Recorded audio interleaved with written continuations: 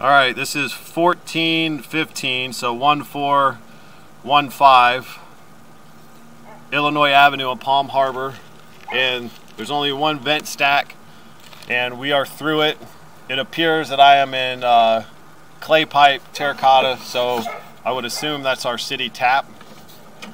And you can see right here where the PVC connects to the clay. You can see where that clay is and where the PVC is.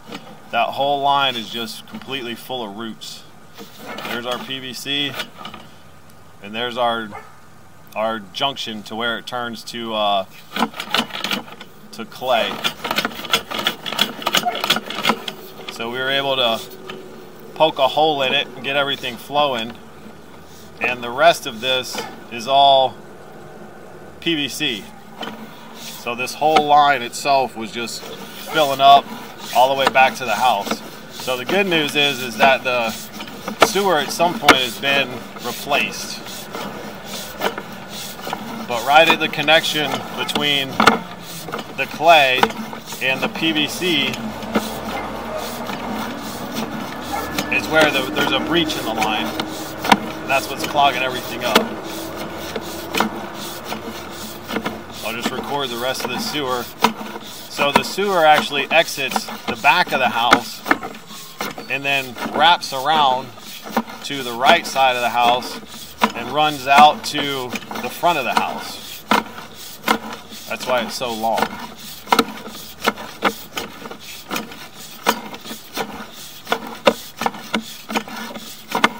See, we're still in PVC. It's not holding any water. Looks good. There's 145.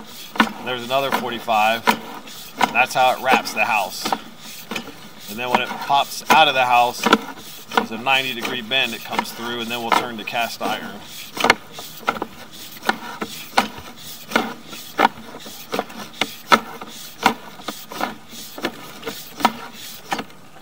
So there's our clean out, which we located is under the tile. And there's our 90. And then this is our cast iron line, which is under the house. So now we're coming up the stack and up onto the roof.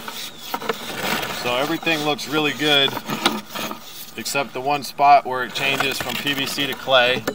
That's in the front yard.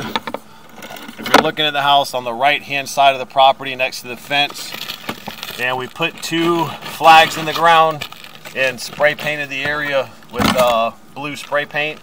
It's about 3.5 feet deep in that section. Thanks for watching.